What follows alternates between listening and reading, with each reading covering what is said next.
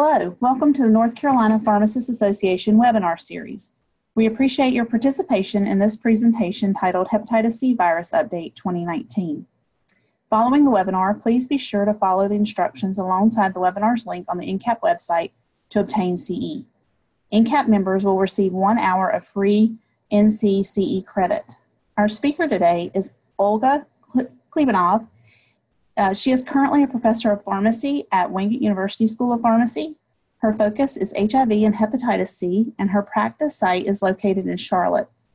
She is a graduate of the University of North Carolina at Chapel Hill, and prior to joining Wingate, she spent 5 years teaching at Temple University in Philadelphia. She has presented at various national and international HIV conferences and has several publications focusing on HIV and hepatitis C related topics. I'll hand it over to you now. Thank you, Amy, for the introduction. Today I will be speaking on hepatitis C virus, for HCV. I'm giving you an update for 2019.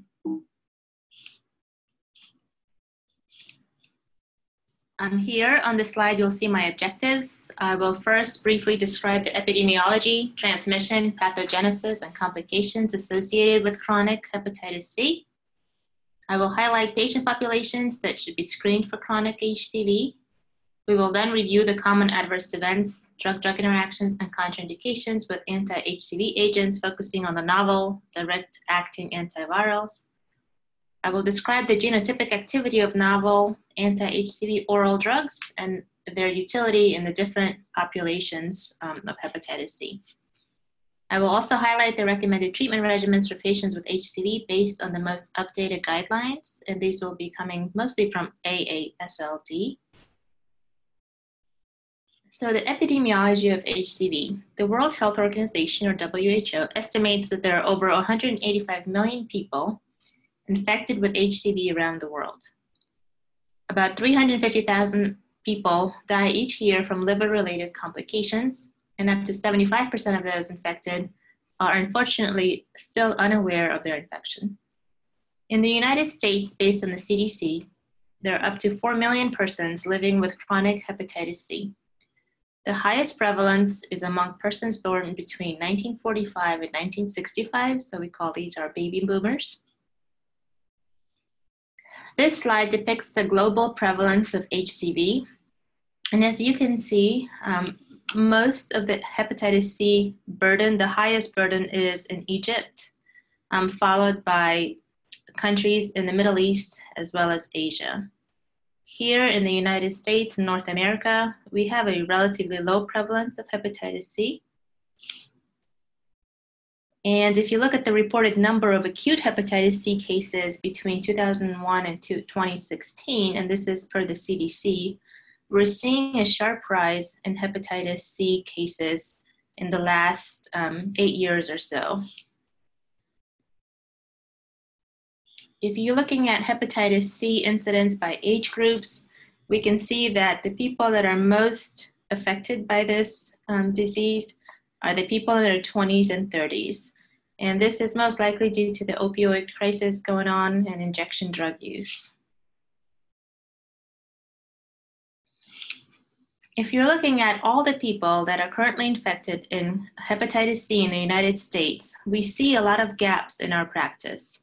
So if you take in the whole pool of patients with hepatitis C, we know that about half of them are diagnosed and are aware of their infection. So unfortunately, half the people that have it don't even know their status. And of those patients, only a small proportion are actually treated and cured. And this is unfortunate because the regimens that we have now can achieve close to 100% cure rates. So if you capture more people with hepatitis C and get them into care and have them treated, you'll have, you may reach the eventual goal of elimination of this virus. So the Department of Health and Human Services has set a goal for next year, for 2020, to increase the percentage of persons who are aware of their hepatitis C virus infection from 50 up to 66%. And so a lot of screening measures have been put in place and advertised to providers to screen people for hepatitis C. How is this virus transmitted? I'm sure this is mostly a review for everyone. So through injection drug use is the most common route in the US. Receipt of donated blood and blood products as well as organs. This is rare in our country because we have screening that has been available since 1992 for different viruses. Needle stick injuries in healthcare settings, as well as babies born to hepatitis C virus infected mothers. Transmission through sex is not as frequent as IV drug use, but can happen. So sex with an HCV infected person, specifically MSMs, have an increased risk of sexual transmission. Sharing personal items contaminated with infectious blood, like razors and toothbrushes, is also not very frequent. And other healthcare procedures that involve invasive procedures, like injections, as well as unregulated tattooing. We know that we have a big opioid epidemic and crisis in the United States, and unfortunately this has led a rise in infections among children born to mothers with HCV. So the increase in new HCV infections is primarily among young white adults who got HCV via injection drug use, and this has led to the increased transmission from mother to child.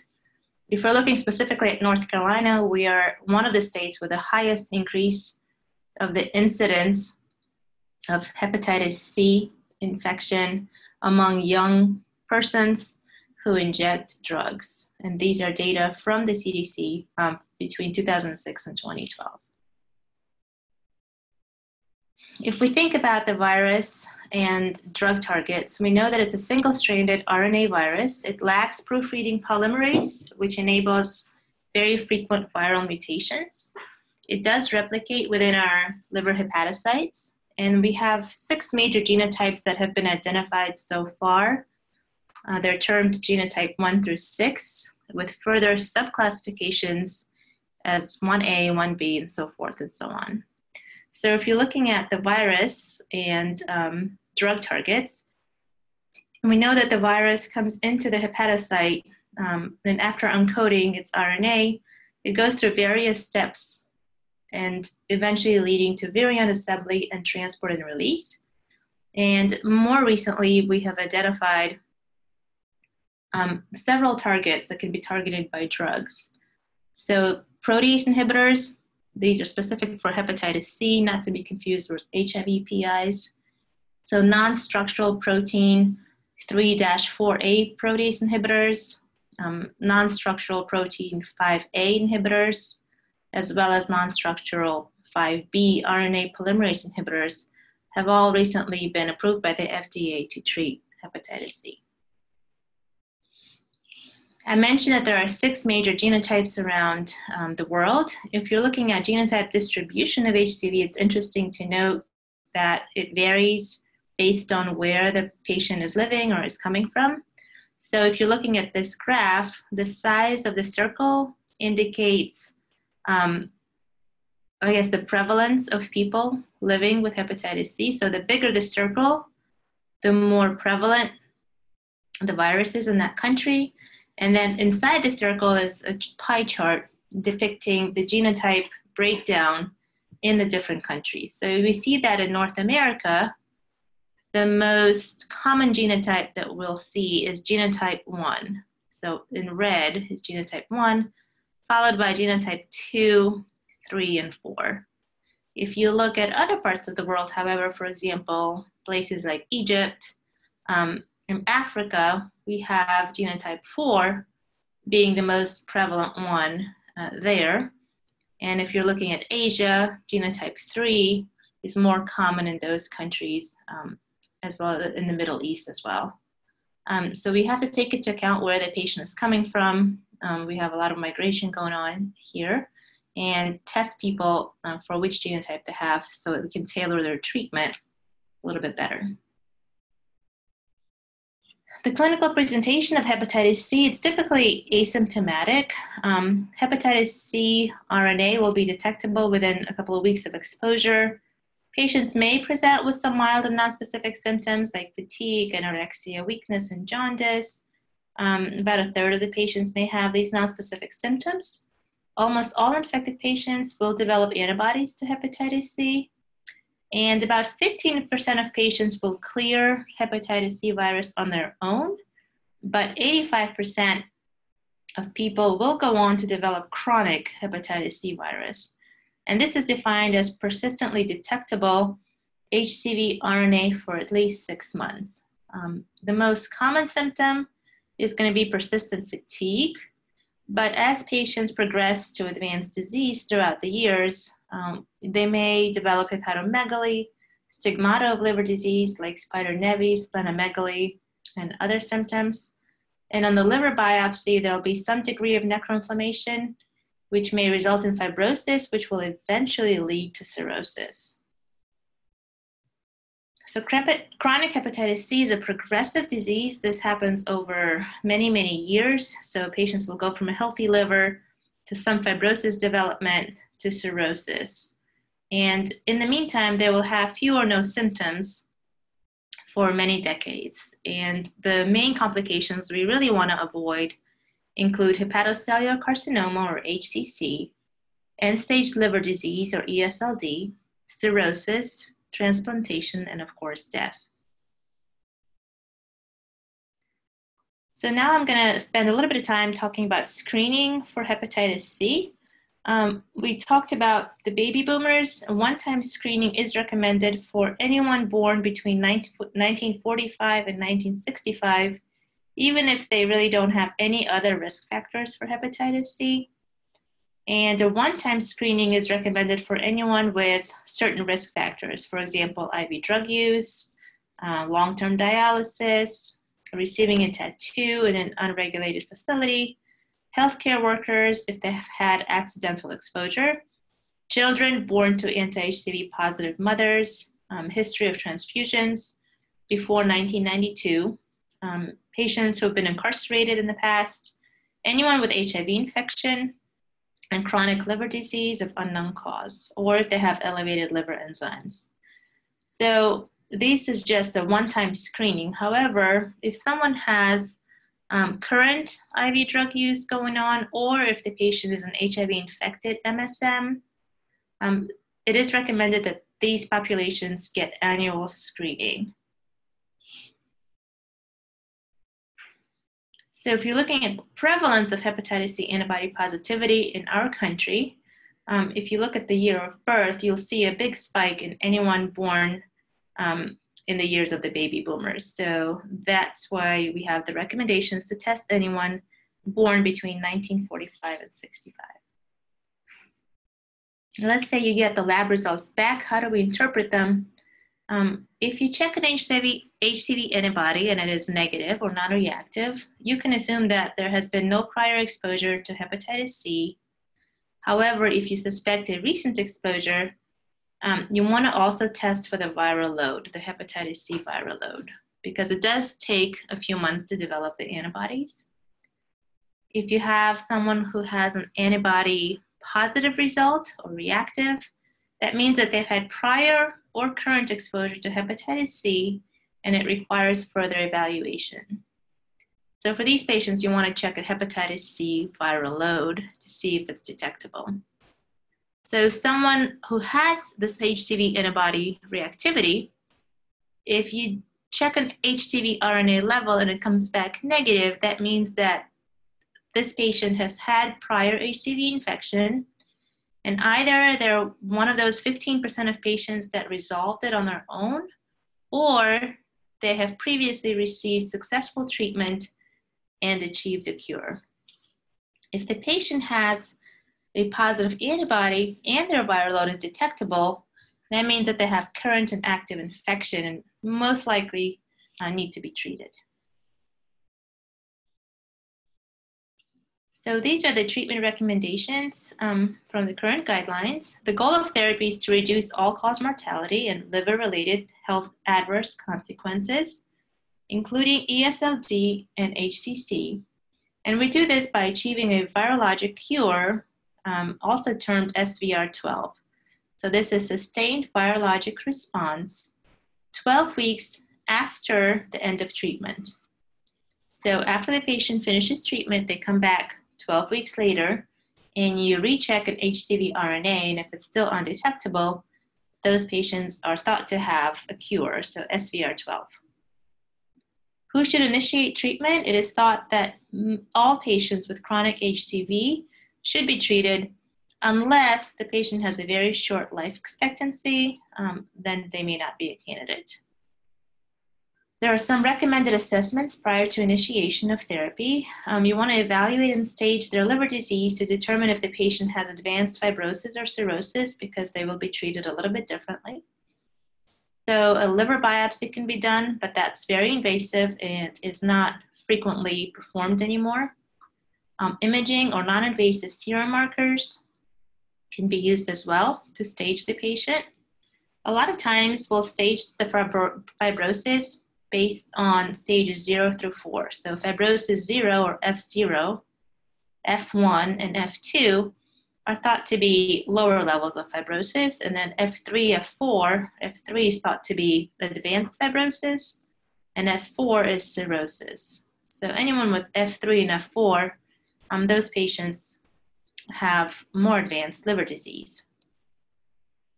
We also want to check their CBC, INR, LFTs, all the typical tests at baseline, as well as HCV genotype and subtype, their HCV viral load or RNA, and to see if they're also co-infected with hepatitis B, because that will need to be taken into account as well.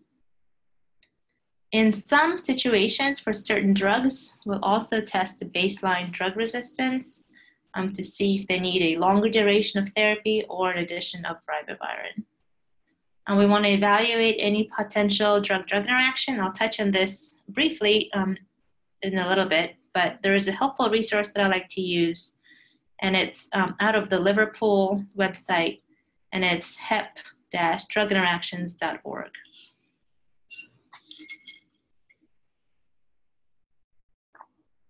I like this slide because it demonstrates very nicely how far we have come in the last 27, 28 years or so. So with current oral therapies, we can achieve over 95% rates of cures in patients. And the regimens are very easy to tolerate. They're oral, they're short in duration, very low pill burden, and very few adverse events. However, if you look back just a few years ago, very, very low response rates with therapies that were very difficult to tolerate and had to be given for a long time, most of the time up to a year of treatment. So we went from a 6% cure rate to over 95% cure rate in more than 2 decades. And I think that's great progress. So today we're mostly going to focus on the oral therapies, the direct-acting antivirals, or DAAs. So the approved DAAs come from multiple different classes, and they are the basis for the backbone of our combination hepatitis C regimens these days. And if you're looking at the viral RNA components, we know that we have a protease that we can inhibit with NS3 protease inhibitors, and I've listed them here for you. They are grazoprevir, paritaprevir boosted with ritonavir, cimeprevir, voxileprevir, and glecaprevir. And then the NS5A inhibitors include declatosphere, elbasvir, ledipasvir, embidosphere, velpatasvir, and pibrentasvir. We have the NS5B nucleoside inhibitors. There's only one, sofosbuvir. And we have the NS5B non-nucleoside inhibitors, which is dasabuvir. So just to let you know that the long names also have abbreviations associated with them. So I would refer to this slide if you need to, because I will use a lot of abbreviations in the upcoming slides. So how do we tell which class of drugs these drugs are in? There is a trick to it. So for NS3 for a protease inhibitor, the names, if the name contains a PR in the middle, it tells you that that is a protease inhibitor. So for example, glecaprevir, grazoprevir, all of these have the PR in the middle. It's an NS5B polymerase if it has a B in the middle of the word, so sofosbuvir, dasabuvir, these are NS5B drugs. And if there's an A in the middle, then it's an NS5A inhibitor. So it's a cladosphere, elbosphere, ladiposphere. All of these have AS-vir at the end of their name. I'm mostly going to focus on the first-line recommended drugs for hepatitis C patients, and these are all going to be combination products. These are fixed-dose combinations. I'm going to focus on 5. They are sofosbuvir ladiposphere, which makes up Harvoni, sofosbuvir velpatasvir, which makes up Epclusa. Then there's a triple combo called sofosbuvir velpatasvir voxeloprevir, which is Vosevi. There's glecaprevir pibrentasvir, or Mavorite, and this comes as a 3 pills once a day regimen. And elbosphere grazoprevir is Zepatir. And a lot of these are packaged in an easy, simple way for patients for blister packs, or these comes just as bottles. So just to go over their PK properties, just overall, think of all of these drugs as well absorbed. You can take all of them with or without food. They're all 1 pill a day except for Mavorite, which is 3 tablets, but still once a day. All of these agents are going to be highly protein bound. Most of them are going to have a lot of cytochrome P450 metabolism, so you'll have to screen patients for drug-drug interactions. All of them except for sofosbuvir will be eliminated via the biliary and feces. Sofosbuvir is the only one that is renally eliminated, but remember that it is included in 3 of these drugs. So 3 of these agents, you'll not be able to use them in renal impairment, so patients with less than 30 mils a minute for creatinine clearance or dialysis, whereas these 2 you can use in those patients. As far as half-life, all of them have a long enough half-life to be administered once a day. So that's kind of like a quick summary of their PK properties. These are going to be liver drugs for the most part, very well absorbed, and you need to screen for drug-drug interactions. They also differ in the genotypes that they're active against. So if we look at grazoprevir elbosphere, it's only active against genotypes 1 and 4. Sofosbuvir ladiposphere 1, 4, 5, and 6. And then the other 3 are actually pan-genotypic drugs. So they can be used in patients with any of the genotypes, 1 through 6. All of these regimens will give you a cure rate of greater than or equal to 95%. Okay, so AASLD has recommendations for patients who are DAA naive. And I tried to summarize these recommendations in 1 slide instead of having multiple slides for each genotype and then cirrhosis status. So I'm going to orient you to this slide. You have the genotypes listed on the left column. So 1, 2, 3, 4, and then 5 and 6 together. Duration of treatment and regimen in these 4 columns. So non-cirrhotic patients are going to fall into this area right here. And then patients who have compensated cirrhosis are going to be described here, the treatments for those patients. And then if the patient has renal insufficiency, so GFR less than 30, those recommendations are going to be in the very last 2 columns of the slide. So if you're looking at genotype 1, the recommended treatments are sofosbuvir ladiposphere or glecaprevir pibrentasvir for 8 weeks. So soft lead can be given for 8 weeks as long as the patient is non-Black, HIV non-infected, and has a low viral load for hepatitis C less than 6 million. Otherwise, they would get 12 weeks of treatment. And then you can also give grazoprevir elbosphere or sofosbuvir velpatasvir for 12 weeks. So this is non-cirrhotics. If they have compensated cirrhosis, you can give any of those regimens I just mentioned, but the duration has to be 12 weeks. You cannot give it for 8 weeks in compensated cirrhosis. And if they have renal insufficiency, your only two options are Gleepib, so glecaprevir, pib-brentosvir, as well as grazoprevir, elbasvir. And the duration is 8 to 12 weeks. So if they're non-cirrhotics, they can get 8 weeks. But if they have cirrhosis, you need to give them 12 weeks of Gleepib. And for grazoprevir, elbasvir, it's 12 weeks, regardless of the cirrhosis status. I'm not going to go into detail on the rest of the genotypes because most of the time you're going to see genotype 1, but I have the recommendations here for your reference if you need to look at them. Okay, so we just talked about patients who are treatment naive, and now we're going to switch to people who are treatment experienced. So if they've had hepatitis C treatment in the past. And on this slide, I broke it down once again by genotype and then different experience with different drugs. So patients who've had prior experience with just peg interferon ribavirin are listed here. This is their duration. And then patients who've had prior DAAs and failed, so that 5% of people that failed DAAs the first time can actually be retreated. And those patients will also have a greater than 95% success rate.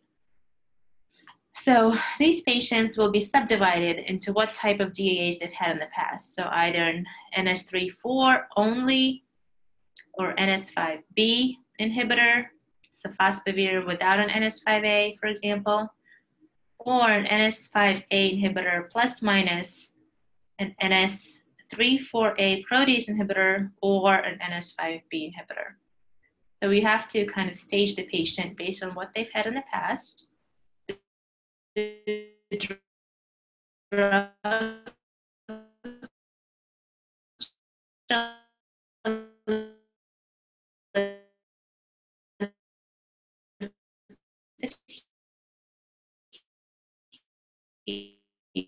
Here,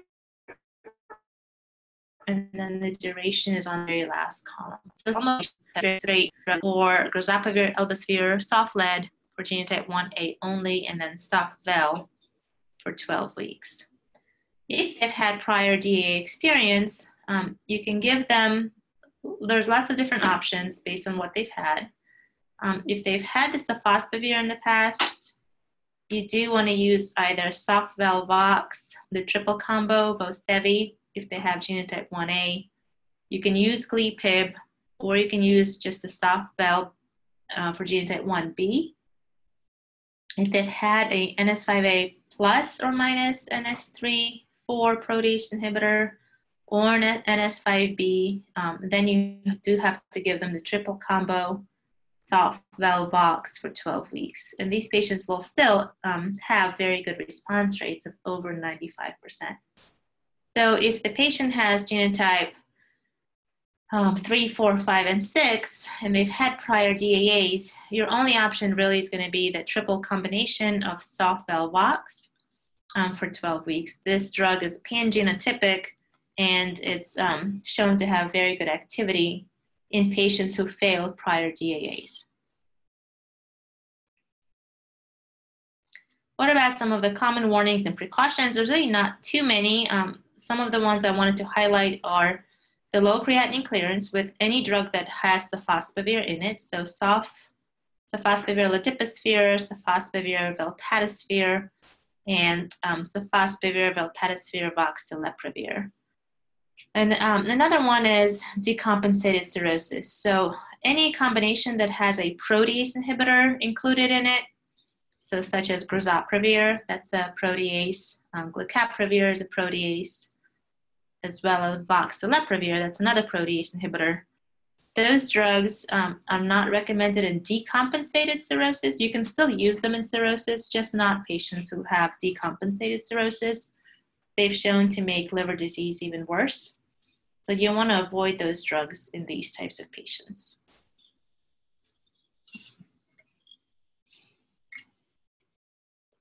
So how do we distinguish between these top 4 recommended options? We look at it as far as dosing, they're all going to be once a day.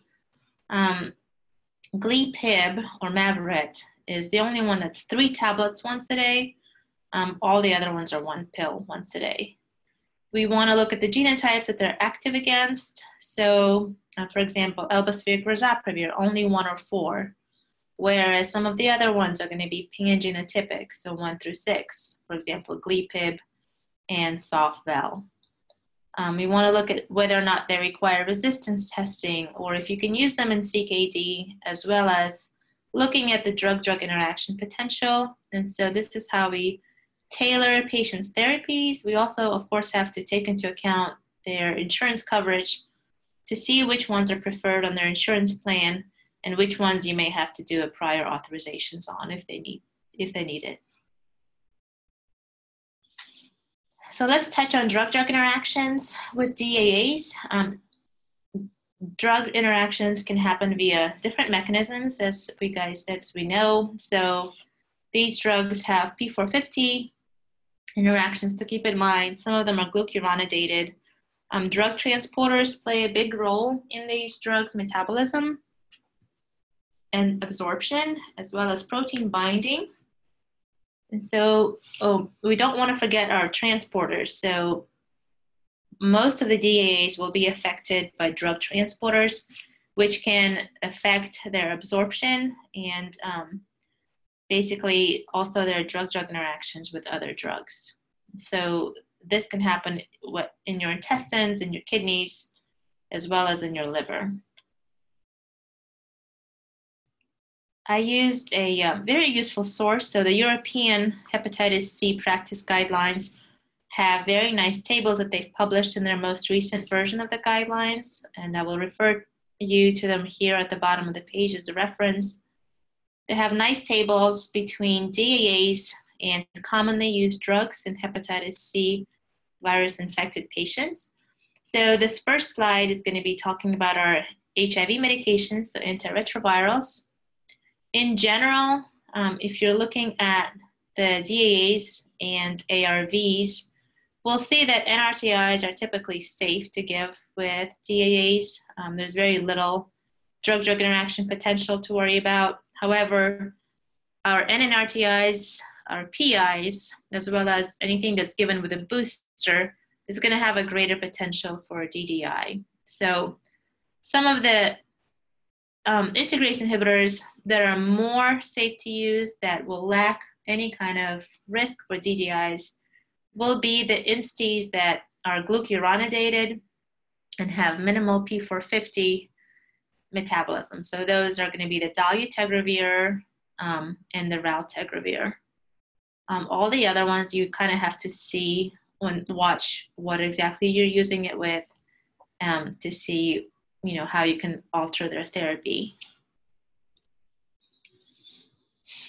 Drugs of abuse, we hope that patients are not going to be abusing drugs while they're on hepatitis C medication. So most of these don't really have a lot of issues. Lipid lowering drugs, a lot of our patients are going to be older and have concomitant disease states. So if they do have lipid issues and they're on statins, you want to try and use the ones that have minimal P450 metabolism, and also try and go with like the lower dose of the statin that you possibly can while you're using DAAs. In some cases, it may even be okay to hold the statin while the patient takes their hepatitis C therapy, since it's only 8 to 12 weeks, so very short term. But if it's not possible to hold the statin, you want to make sure that it's one of the less interacting ones, such as pravastatin. Some of our patients will be on different CNS drugs. For the most part, there's very little issues, unless you're talking about, again, drugs that are heavily metabolized by the P450, such as quetiapine. And also when you put it together with a drug that has a protease inhibitor in it, such as the paritaprevir combination with umbidosvir. If patients have some heart issues and have to take cardiovascular drugs, we have to watch out for drugs like amiodarone, which is known to have drug interactions with other medications, and some of these other ones that you may run into. But overall, there are ways that you can tailor their therapy for their cardiovascular disease if they have to be on hepatitis C drugs for a couple of months. Looking at antiplatelet and anticoagulants, unfortunately, a lot of our oral novel anticoagulants are going to have issues with these medications because of their metabolic pathways. So warfarin has problems, dabigatran, especially when they're given with anything that contains a PI. So paritaprevir, voxileprovir, glucaprevir, these are all protease inhibitors. And just like with the HIV protease inhibitors, your Hep C protease inhibitors will have similar issues as far as drug-drug interactions. Patients who have undergone liver transplant are actually also candidates to receive hepatitis C therapy if they were not treated for Hep C prior to their transplant. And so if they happen to be on immunosuppressants, most of them we can manage as far as dosing and monitoring goes. And so always make sure to look up the package insert and the FDA label, as well as some of these useful websites that I'll give you at the end. So once the patient has been treated, how do we follow the patient? Most of the time, the guidelines will say that you really don't need any additional testing. However, if you see that their ALT is increasing, that you may want to check them again for hepatitis C viral load. If the patient has no or very moderate fibrosis, so anywhere from F0 to F2, if they don't have any other risks and no other comorbidities, they really don't need to be continuously monitored as far as their hepatitis C status goes. Remember that even once you cure the patient, the antibody for HCV will remain positive for most patients. Reinfection can also occur, so if they have repeated risk factors, risky behaviors, you may have to recheck them again and to check to see if they've been reinfected.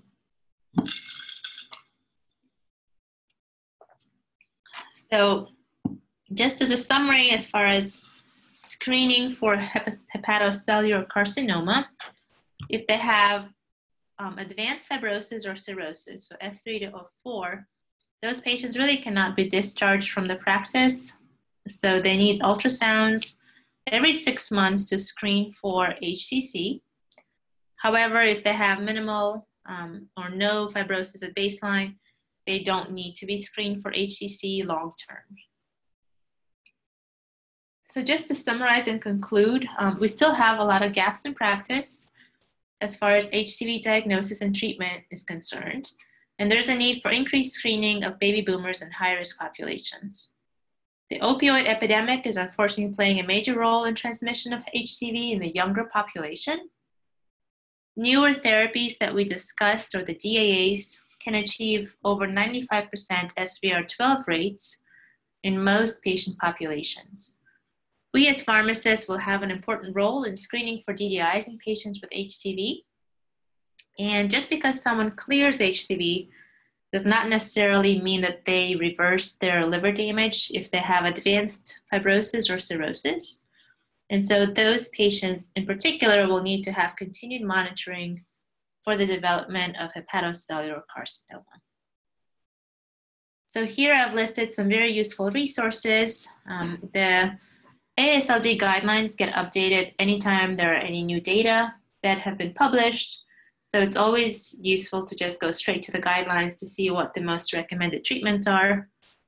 The European HCV practice guidelines, this is where those useful DDI tables came from. Here's a link to them. The CDC keeps updated data on and statistics on HCV in the United States. And then this is a nice website to screen for drug-drug interactions. So this is out of Liverpool, and it's hep-druginteractions.org. So in closing, I have enjoyed providing this webinar for the North Carolina Association of Pharmacists. I hope you have found the content to be informative. And to receive continuing education, please follow the instructions provided for this webinar on the NCAP website. Thank you for your participation.